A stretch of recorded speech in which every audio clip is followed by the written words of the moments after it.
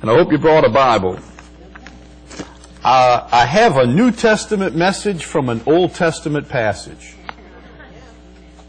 I'd like for you to turn with me to 1 Samuel chapter 7.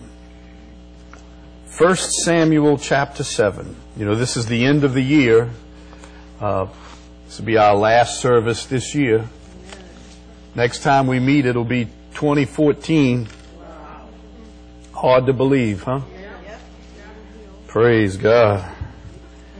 The time, it is passing us by. We're a little bit closer to the Lord's coming. We're in 1 Samuel chapter 7. And you know, I'm just going to begin reading in verse 1. The men of Kirjath-jearim came and fetched up the ark of the Lord. This is the ark of the covenant. They brought it into the house of Ebenezer in the hill and sanctified Eleazar his son to keep the ark of the Lord. It came to pass, while the ark abode in Kirjath-jearim, that the time was long, for it was 20 years, and all the house of Israel lamented after the Lord. And Samuel spake unto all the house of Israel, saying, If you do return unto the Lord with all your hearts, then put away the strange gods and Ashtoreth from among you, and prepare your hearts unto the Lord, and serve Him only, and He will deliver you out of the hand of the Philistines. Then the children of Israel did put away Baalim and Ashtaroth. You know, these are the foreign gods that they adopted. The Baals were the male deities, usually very pornographic images of a male bull or a man, half bull. And all of the ancient Canaanite groups had Baals of their own, some god of their own, but the Ashtaroth would have been the female goddess, and again, a pornographic image, oftentimes many breasted. These were fertility goddesses, and many of the rites associated with ancient worship were lewd, vile. They involved prostitution with temple prostitutes and so forth. So Samuel's message is you have to put away these gods and the attending immorality that goes along with them. And verse 4, they did. They put away the Baals and the Ashtaroth, and they served the Lord only. And Samuel said, Gather all Israel to Mizpah, and I will pray for you unto the Lord. Mizpah. There were several places named Mizpah in the scriptures. The word literally means the watchtower. It was a hill. These were high places that had commanding views of the countryside. And so what Samuel is saying, get all Israel. Let's gather them all together. And verse 5, I will pray for you. I will pray for you unto the Lord. Don't ever doubt the power of prayer or the power of one godly person who prays, male or female. And they gathered together to Mizpah and drew water and poured it out before the Lord and fasted on that day. As Brother Joe said, that fasting gives wings to your prayers. And they said there, We have sinned against the Lord. And Samuel judged the children of Israel in Mizpah. And when the Philistines heard that the children of Israel were gathered together to Mizpah, the lords of the Philistines went up against Israel. And when the children of Israel heard that, they were afraid of the Philistines. Here comes this mighty Philistine army attacking them immediately. The children of Israel said to Samuel, Cease not to cry unto the Lord our God for us, that He will save us out of the hand of the Philistines. Samuel, don't stop praying. We're going to go battle, but don't you stop praying. And Samuel took a sucking lamb and offered it for a burnt offering. This is a whole burnt offering unto the Lord. And Samuel cried unto the Lord for Israel, and the Lord heard him. And as Samuel was offering up the burnt offering, the Philistines drew near to battle against Israel, but the Lord thundered with a great thunder on that day upon the Philistines. Now this is some supernatural, divine intervention. And he discomfited them. Were these fiery hailstones? Were these rumblings? There was some judgment involved here that smote the Philistines. The Bible says they were smitten before Israel. And then the men of Israel went out of Mizpah and pursued the Philistines and smote them until they came under Bethkar. This was it for the Philistines. Then Samuel took a stone and set it between Mizpah and Shin. Shin means the tooth. So there was some mountain, some ridge that had a tooth-shaped object there. So between the watchtower and the tooth, he set up a stone. And notice this, he called the name of it Ebenezer, saying, hitherto has the Lord helped us. So the Philistines were subdued, and they came no more into the coast of Israel. And the hand of the Lord was against the Philistines all the days of Samuel. We sang a song today, Come thou fount of every blessing, tune my heart to hear thy grace, streams of mercy, never ceasing, call for songs of loudest praise. He goes on in the second stanza, says, Here I raise my Ebenezer. Now you remember singing that? Here I raise my Ebenezer. Did you scratch your head and wonder what it meant? I raise my Ebenezer. Only Ebenezer we think of is Ebenezer Scrooge. From the Christmas Carol, you know that. Charles Dickens is the one, by the way, who made Christmas what it is today in America and England, but that's another story for another time. Here I raise my Ebenezer, hither by thy help I have come. God, you brought me to this place. And here we raise this. Ebenezer is a compound Hebrew word. It means a stone of help. A stone of help. Here I raise my Ebenezer, the stone of help. It was a reminder, a memorial, that it was God who brought us here. It was God who delivered us from the Philistines. It was God who did it. It was not our might, our strength that brought us out of this captivity. You know, they were 20 years captive by the Philistines, a vassal kingdom. And the Philistines were harsh people, man. These were brutal people, cruel people. But this Ebenezer, this stone of help, in fact, some versions translate it stone of the helper. Stone of the helper. See, they got help. Where they were, they got there by divine help. They raised an Ebenezer, a stone of help, to remind them that I didn't get here on my own strength or by my own power or by my own intelligence. We didn't get to this place by any of our own personal industry. We got here by divine help. Amen. And this stone, now this had to be a big stone. This had to be something massive because it would stand from that time forward as a reminder that where they were, God brought them. You know, a couple of weeks ago, I talked about memorials when we were dealing with the subject of the communion.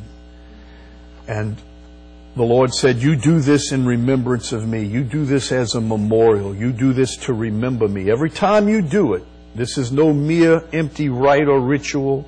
It's no magic thing, but it is a remembrance. Every time you do it, you remember me. You remember the price I paid for you. You remember what it cost me for you to be saved, for you to be in this place singing and worshiping and thanking God. Well, that's what a memorial is. A memorial reminds us of some significant event.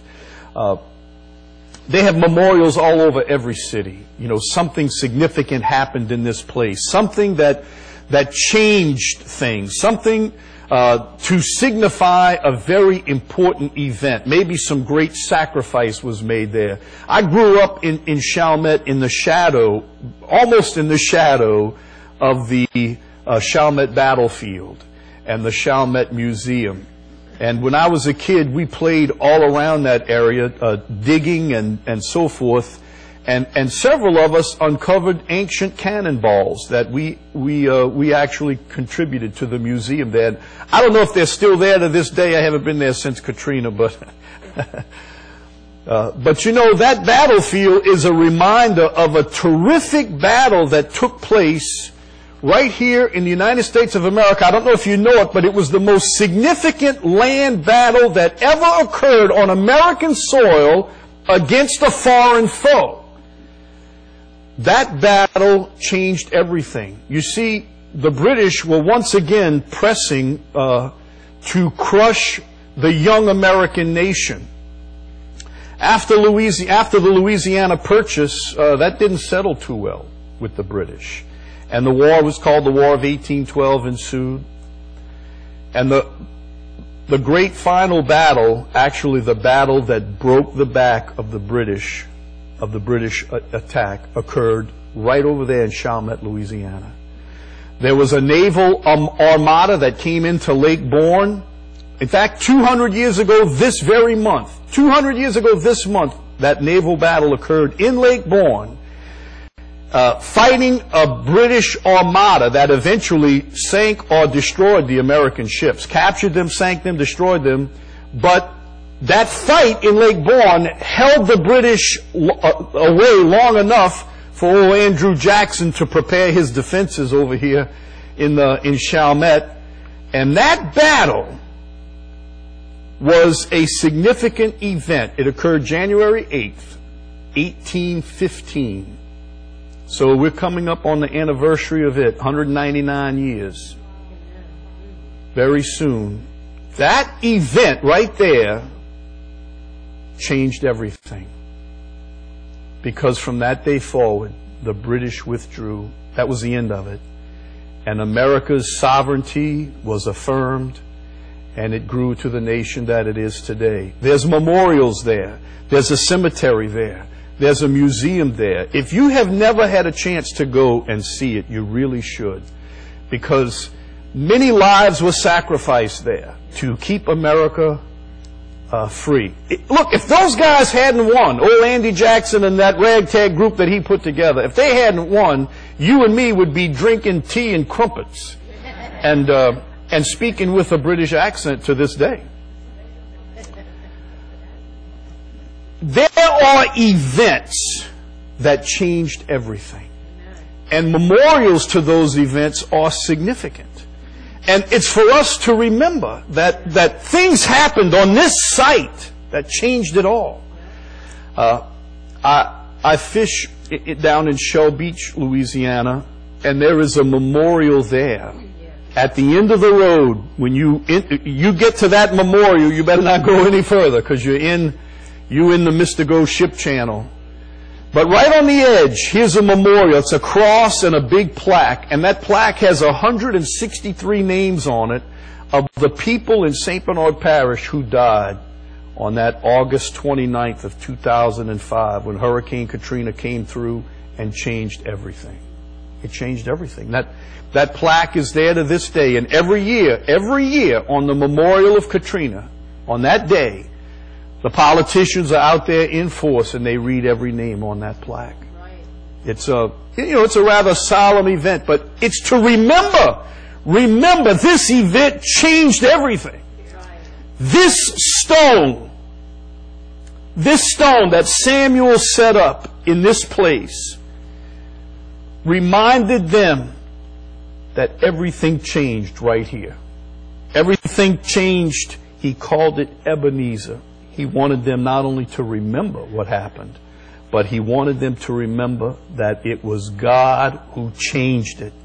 It was God who delivered us. It was God who freed us. It was God who broke the yoke that was upon our necks. It was God who gave us liberty and freedom and blessing.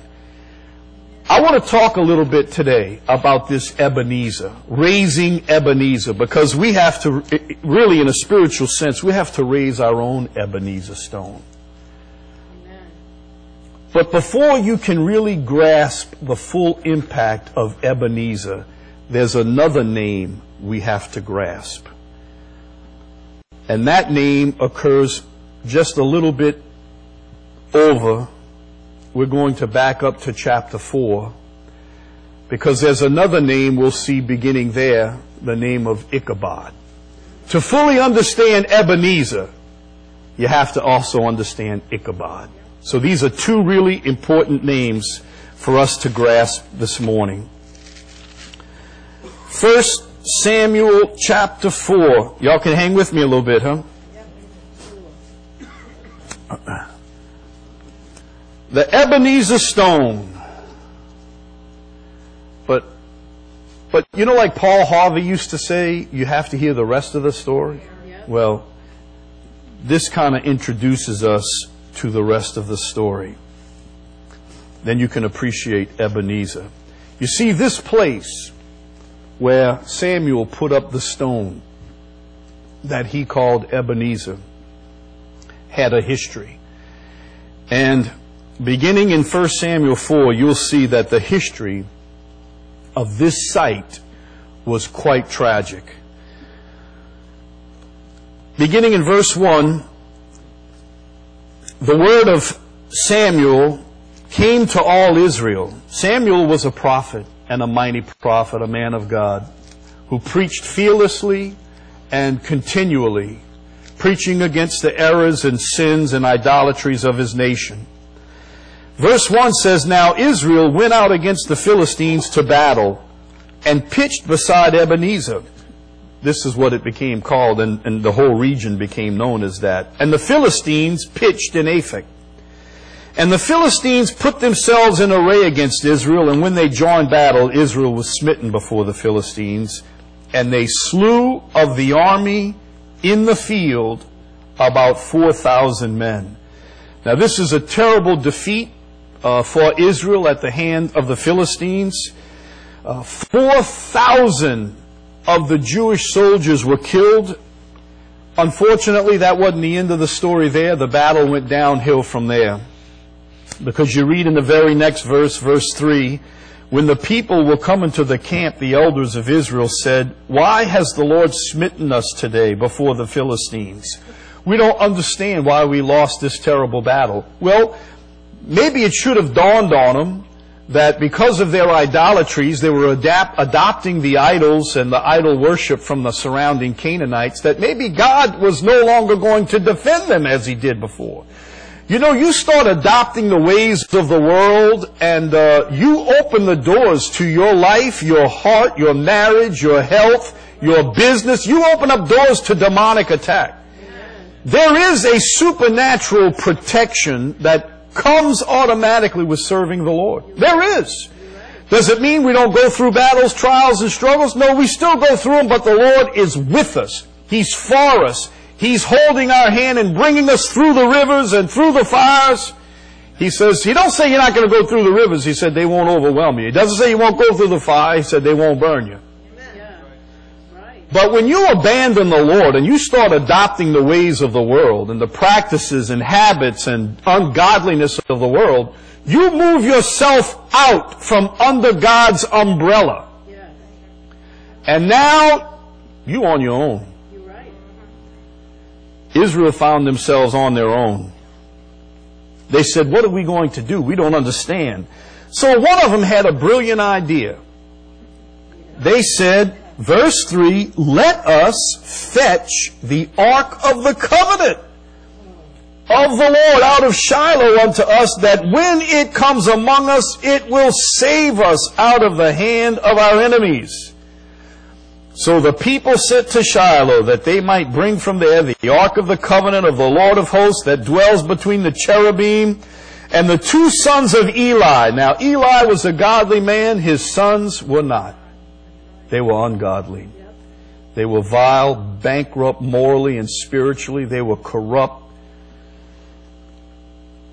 But the two sons of Eli, Hophni and Phinehas, were there with the ark and the covenant of God. Now they had this great idea. Let's go get the ark. The Philistines beat us, But we know if we bring the Ark of the Covenant with us into battle, nobody can stand, because I guess they thought it was like a big giant rabbit's foot. You know, a good luck charm. Right. We bring this with us. It's like bringing horseshoes and rabbit's feet, and that's the stupidest superstition I ever heard of, a rabbit's foot. The rabbit was very unlucky. It didn't do him no good at all. Let's fetch the ark. I want to read something to you from the footnote in my Bible. It says, the ark represented God's presence in Israel. The people thought the ark would unconditionally guarantee God's favor and power. They failed to understand that a symbol of spiritual things does not itself assure one of the reality to which it points. God remained with His people only as long as they sought to maintain their covenant relationship to Him. Likewise, under the new covenant, submitting to water baptism or partaking of the Lord's Supper will be of no spiritual benefit unless one truly submits to the Lord and His righteous ways. So, that's absolutely true. So they go get the Ark of the Covenant. It's a brilliant idea, they think. We're going to march it into battle with us. And verse 6, when the Philistines heard the noise of the shout, woo, boy, when they brought that covenant into the camp, verse 5, all Israel shouted with a great shout. Man, they had some enthusiasm, so that the earth rang again. They broke all the decibel, sound limits like they try to do in the Superdome. They broke all those decibel records. That was a great shout. The Philistines said, we don't have a chance now. We in bad trouble, because they brought the ark into their camp. The Philistines were afraid. Verse 7, they said, God has come to their camp. They said, woe unto us, for there has not been such a thing here too. Woe to us, who's going to deliver us out of the hand of these mighty gods? These are the gods that smote the Egyptians with all the plagues in the wilderness. It's not that Israel had many gods. They were supposed to have one God. Right. And that one God represented His presence in that ark. They said, we're in trouble now. All the momentum is against us. We don't have a chance. But look, some voice rose up in verse 9 and said, you be strong and act like men. Quit yourselves like men, the King James says. It means act like men. Don't start melting right here. The Philistines are encouraging themselves, you see. They put on some Joel Osteen tapes and got some real positive self-thinking, what we can go do if we just concentrate on it. Some of these principles work whether you employ the God of the Bible or not. There is power in positive thinking. I mean, you can rally yourself. You can. Yeah, you're right. There's power in it that's totally devoid of any good virtue. Yep. I won't say it's devoid of evil, because maybe it is. There's something in it, when we just tell ourselves how great we are, and how great we can do all in ourselves and on our own. But notice, it worked. Oh, you Philistines, don't you become servants to the Hebrews as they have been to you. Act like men and fight. Boy, you talk about a rally. So they did. So the Philistines fought, verse 10, and Israel was smitten. And they fled every man to his tent, and there was a very great slaughter, for there fell of Israel 30,000 footmen. Now you think things were bad before. This is the spot where 4,000 had just died. Now 30,000 more died. Well, it was partially because the Philistines rallied their forces, but I'll tell you what it was mostly because God withdrew His protection. And He allowed this judgment to fall upon His people.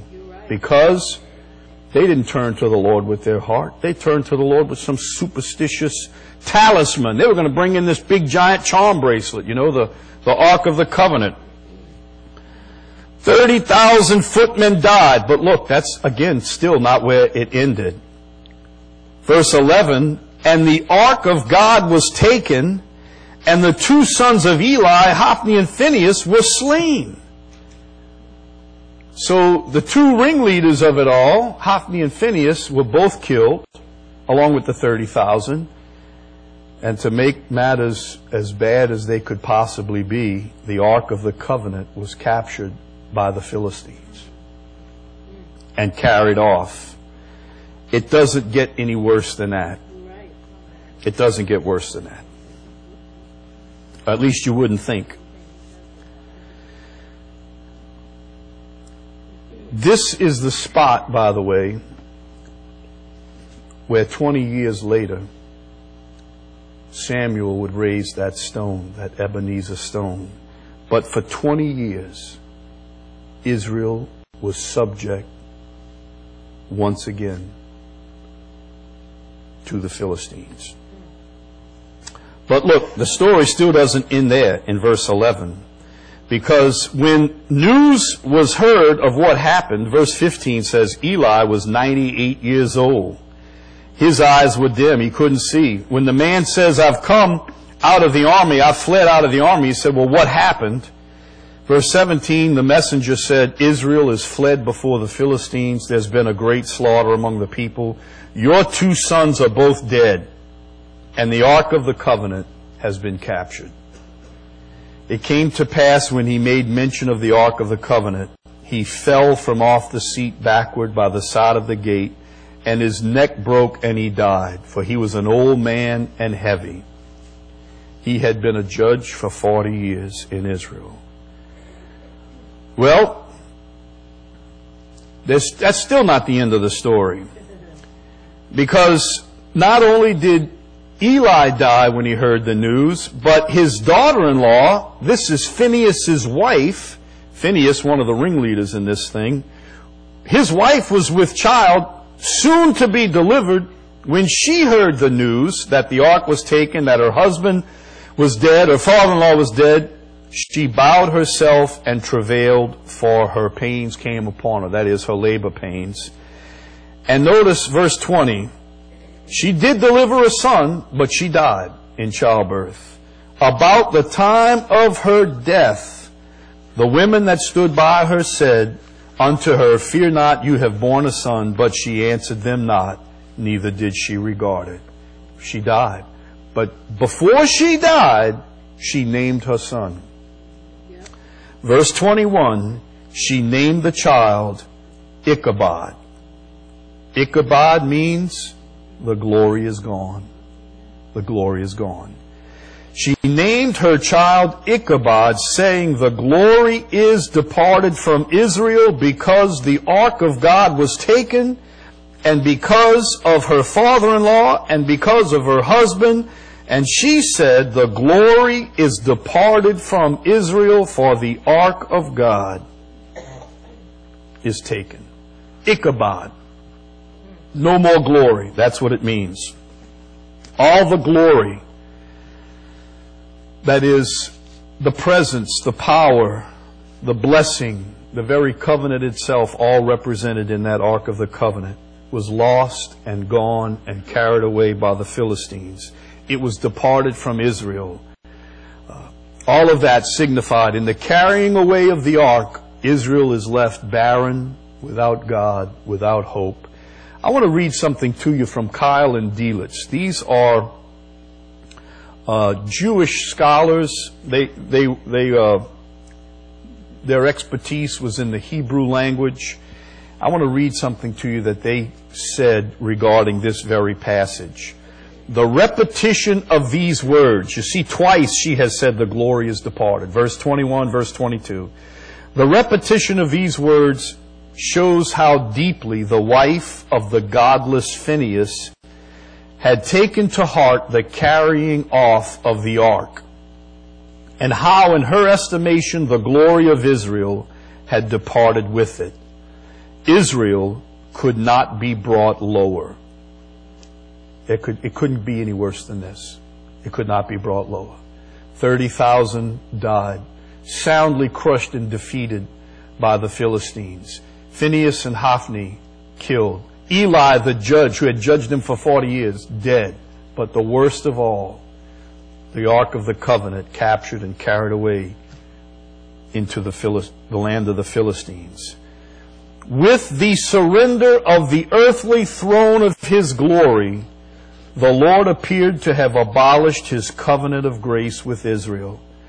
For the ark, with the tables of the law and the mercy seat, was the visible pledge of the covenant of grace that Jehovah had made with Israel. This was as bad a defeat as it could be. In fact, it couldn't be worse than this. A hopeless defeat, rejection. They felt a total dejection and despair, refusal by God. Ichabod, Ichabod, the glory has departed. But once again, this isn't the end of the story. The Philistines took this ark and they carried it around like they had just won the Lombardi trophy. You know, it was they were marching it around from city to city, and they finally decided they would put it into the temple of their god Dagon. Dagon, the fish god. You read chapter 5, it's a very interesting account. Verse 1, they took the ark and they brought it from Ebenezer, they brought it to Ashdod, and they took the ark, they brought it into the house of Dagon, they set it by Dagon. They put it at the foot of the big old idol of their Canaanite deity.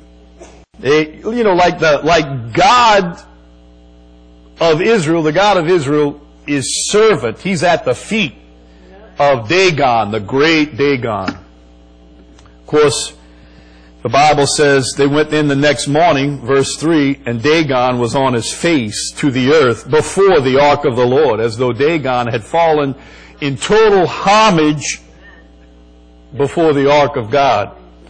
And so you can imagine they scratching their heads saying, how did this happen? So they took him and set him in his place again. They put him back up on his pedestal, you know. But the next morning, verse 4, he was on his face on the ground before the ark of the Lord again. But this time his head was broken off, and both of the palms of his hands were cut off upon the threshold. Only the stump was left. Now they're scared. And verse 6 says, the hand of the Lord was heavy upon them of Ashdod, and He destroyed them. He smote them with emerods. This is kind of a strong word here.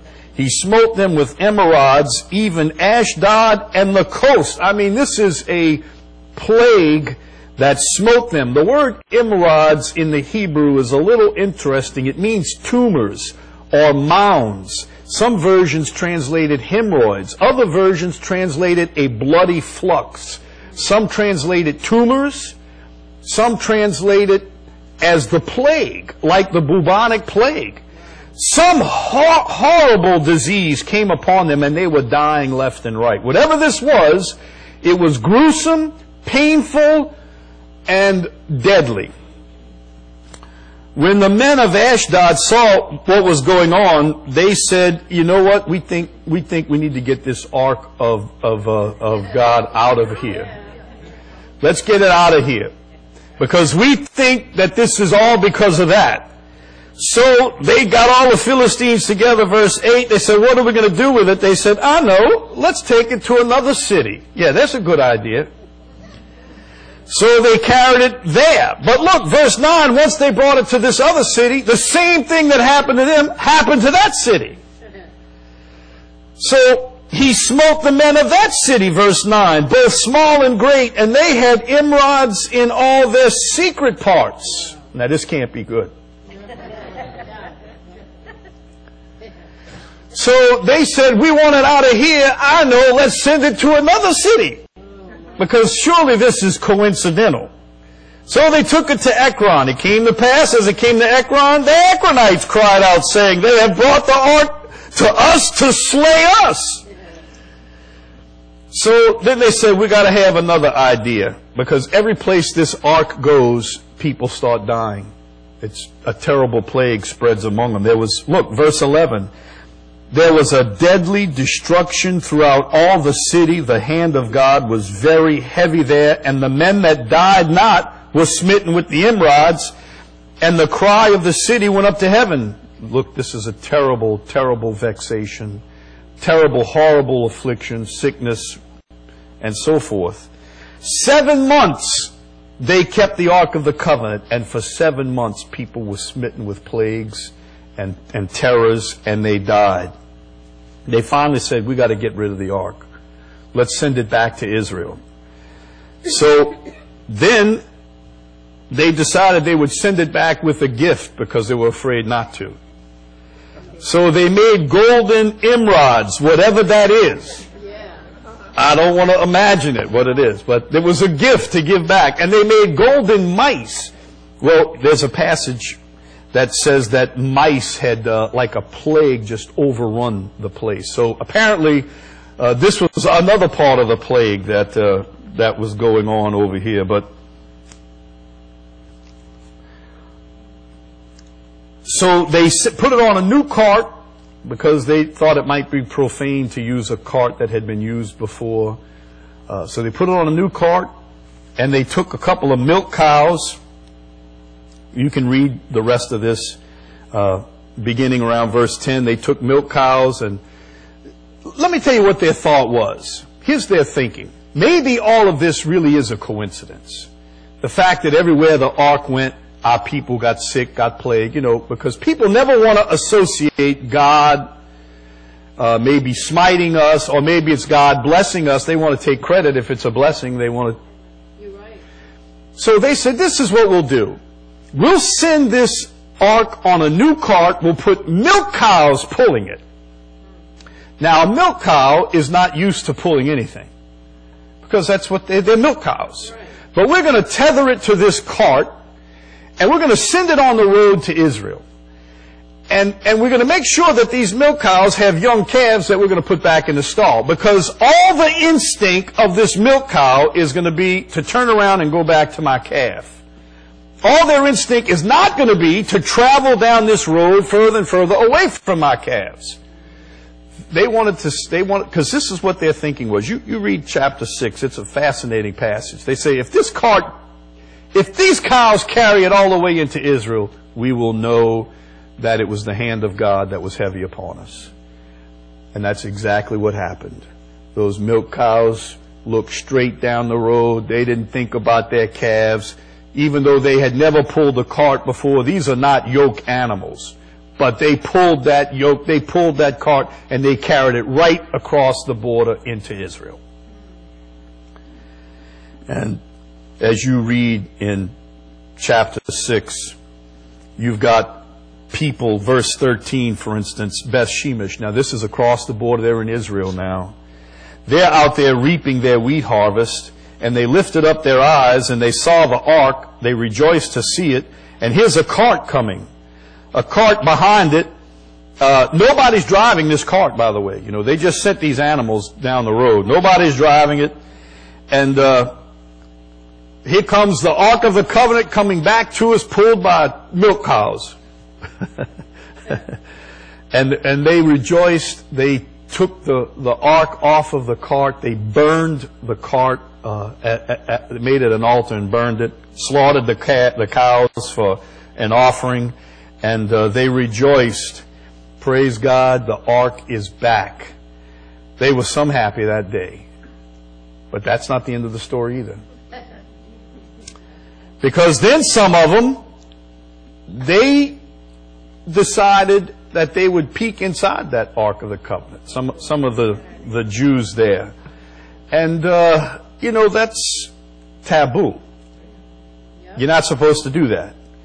So that's what they did. A bunch of them peeked inside, treating it like it's, something profane, very casual, not giving it the awe, the honor, the reverence that they should. Verse 19 says, he smote the men of Beth Shemesh.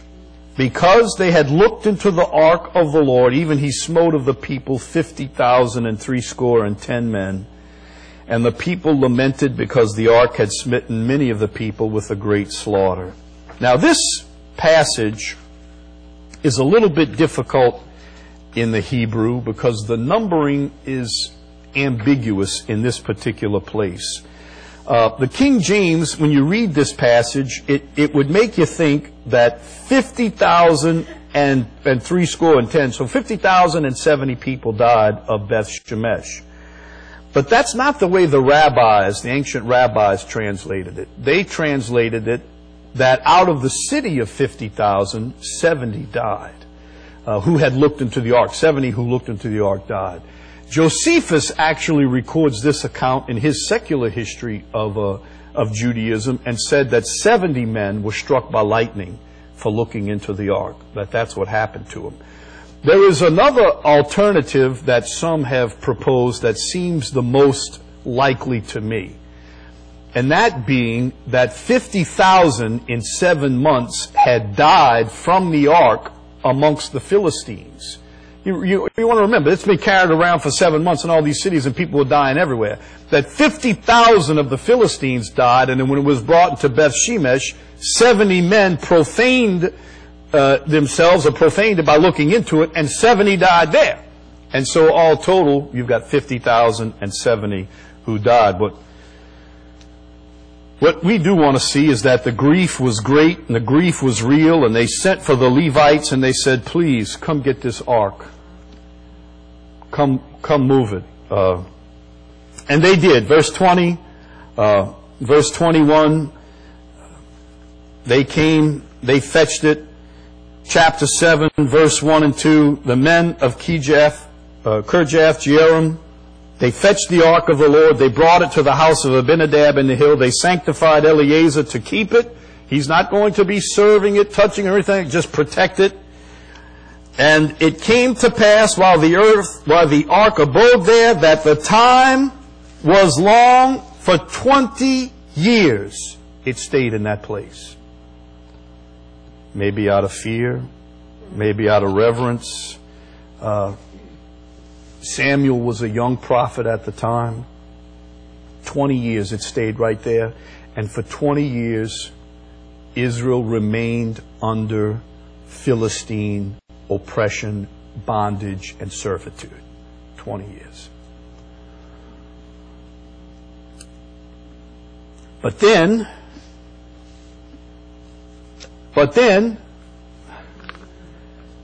the winds of revival started to blow.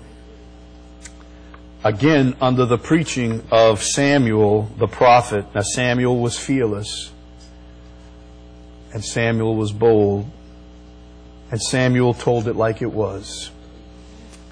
Now, you know, this has spiritual application to each of us, and I would like for you to think about that while it's a tremendous story, a tremendous account of what happened to Israel, let's consider the spiritual implications along the way. Because there are people all over who are in bondage of all kinds, oppressed with all kinds of oppression, discouraged, despairing, defeated, forlorn, feeling hopeless. I mean, let's face it, that's the kind of world we live in. You're right.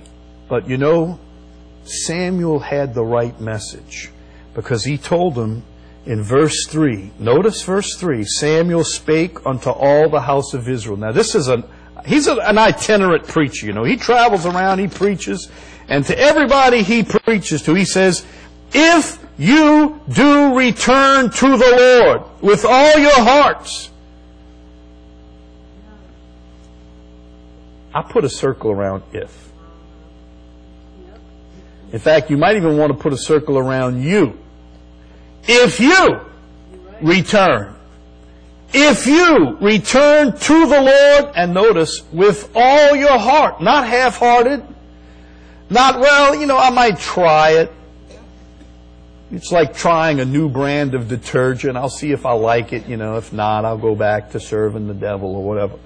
But if you return to the Lord with all of your heart, and notice, he's demanding repentance here. And repentance is more than the way some people define it. Some people define repentance as a change of mind. You change your mind. Well, it does mean that. It does mean a change of mind. But that's not all it means. Today there is a message that I have heard preached that's causing me great alarm, because this message is becoming more and more popular, that repentance is merely a change of mind. No, it's more than a change of mind. It's a change of direction. If you're driving your car, and some men don't like to read maps and things like that, and they're just driving and they're going in the wrong direction, and the wife is saying, "You passed the exit. You passed the exit. You passed the exit." And he says, "Well, you've changed my mind. But you're still driving in the wrong direction. You have to turn around."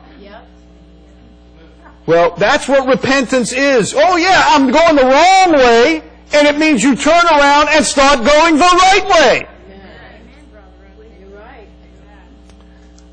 He says you put away the strange gods. Put away the Ashtaroth, these Canaanite goddesses. I could hammer here that the message of the prophets was always against idolatry. You don't bring the idolatry of the heathen into the people of God or into the worship of God. But I'm not preaching that today. He says, you put away the strange gods from among you and prepare your hearts. Prepare your hearts unto the Lord.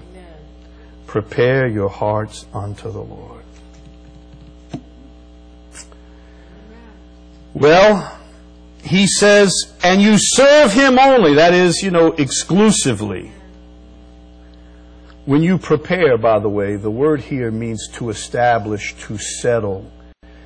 It means to be steadfast. So what he's requiring is not a little temporary change of direction and then you turn back to the backsliding ways you were going before. It's not a momentary turn, but a real, total, settled, fixed, steadfast turning to the Lord with all of your heart. He's talking about commitment here. And then you serve Him partially. No, he says you serve Him only. And notice the promise, and He will deliver you out of the hand of the Philistines. This is strong preaching of repentance. That's what he's preaching right here. Amen. Turn to God with all your heart. Turn away from the idols. Destroy the idols. Get rid of them. Don't just pack them away or see how much you can sell them for. Get rid of them. And look, God's moving because verse 4, they did it. They listened. Sometimes you got to get sick and tired of being sick and tired. Sometimes you got to get tired of being oppressed, beat down, beat up. They did it. They put away the Balaam, they put away the Ashtaroth, and they served the Lord only. They turned to the Lord with all their hearts. And so Samuel says, now gather the people together, and I will pray. And when Samuel prays, things happened. Verse 6, they gathered together. Notice, they went to this watchtower, Mizpah, the high place, somewhere with a big view of the surrounding area. They poured out water before the Lord. The idea here is this is a sign of our tears, of our humiliation, a sign of our sorrow, that we are broken, our hearts are broken. Their hearts are broken, of course, because of their sins. Notice also the Bible says, verse 6, they fasted that day. This too is a sign of humiliation and repentance and prayer. They fasted that day. Notice they confessed their sins. We have sinned against the Lord. We have sinned. There is a frank confession of sin. They're not hiding their sins anymore. They're not excusing their sins. We have sinned. And Samuel judged the people. The word judge here is not what you think. It's not a judge sitting on a bench with a gavel. The idea is he governed the people. He commanded the people. The idea here is that they submitted to Samuel. They submitted to him, to his leadership, to his message, because they knew he was telling them the truth. And they said, Samuel, you're right. You are right. We're going to submit to the Lord. We're going to listen to everything you've got to say.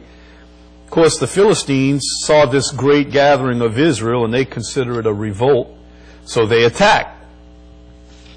And Israel told Samuel, you pray, verse 8, we'll fight and we'll trust the Lord to save us. And Samuel made an offering and God heard, and you know the rest of the story. You've read the rest of the story.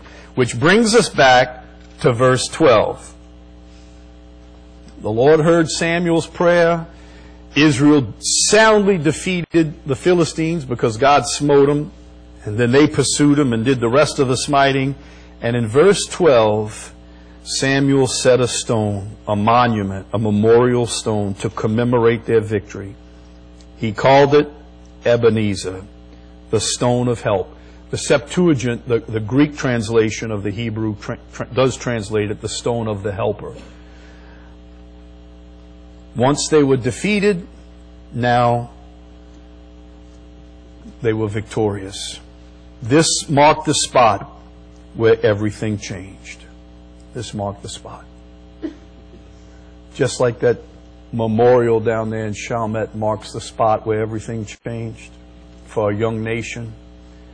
Or that memorial out there at the end of the ship channel marks a spot where so many things changed because of that terrible hurricane.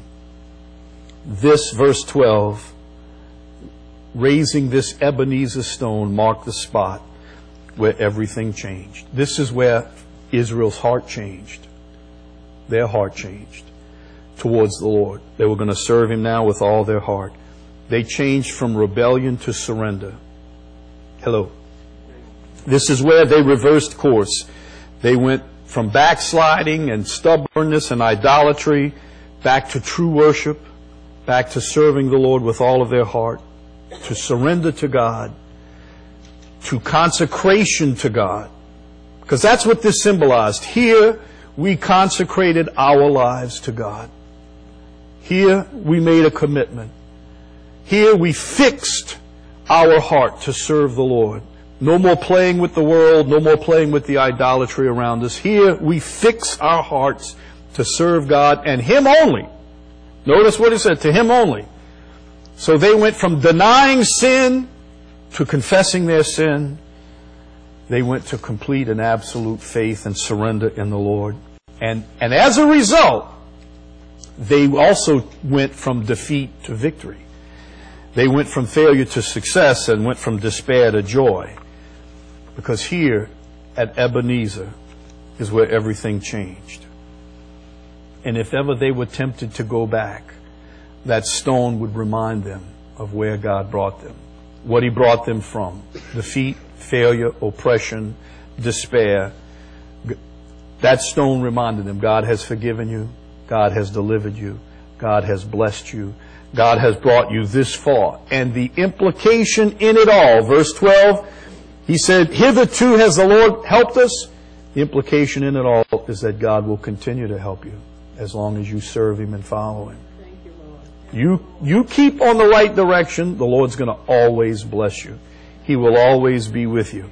Here we are. We're at the close of another year. We're looking ahead to a brand new year. And with brand new year, who knows what's ahead? This is what we do know. That if we will fix our hearts to serve the Lord and Him only, if we will consecrate ourselves afresh, as Israel was called to do, if we will put away the sins that beset us, notice chapter 7, verse 3, if you will, then He says, then He will, verse 3, He will deliver you. If you will. So we have a responsibility here to put behind us all the things that cause us trouble, vexation, all the compromises, the worldliness, the sins, the habits, whatever it is, the wrong way of thinking, the wrong way of talking, the bad attitudes. If you will put these things behind you, then the defeats that we have experienced in the past, God will put that behind us. And let us experience new victories, new conquests in our life, new pinnacles of spiritual heights, new blessings. Look, we can all look back over the course of this past year. We've all been through some trials and troubles. There are things the Lord has brought us through. But we can all say, like Israel did, hitherto, to this place, the Lord has brought us.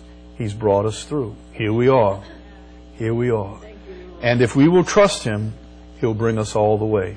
He'll bring us safely to that other shore. Christianity has several memorial events that are fixed. That is, water baptism is a memorial. The Lord's Supper is a memorial. But you know, the great memorial that you and I have to have is the one where we turn away from this past and we turn to the Lord with all of our hearts. No more playing with sin, no more playing with worldliness. Here's a brand new year. It's a perfect time to raise your Ebenezer. Amen. Say, Lord, you've brought me to this place of understanding. I understand. This place of faith, Lord Jesus, I believe. And this place of sin, of awareness of our sin so that we can confess, Lord, I repent. I repent for all my failures. Not only today and yesterday, but throughout the past year, throughout my life, I repent of these failures, these shortcomings, the way that I've spoken to some people, the attitudes that I've had towards others. Lord, I repent of these things. I confess these things as sin. My attitude, my negativity, my short temper, these habits I keep falling back into. Oh God, I confess these things as sin. And Lord, I raise this Ebenezer of faith, Lord. I'm going to look to you, Lord, to follow you, to walk with you, to trust you. You brought me this far, and I know, Lord, it wasn't to forsake me here. Amen. If you will, this is what He says, if you will, then I will. You repent, I'll carry you.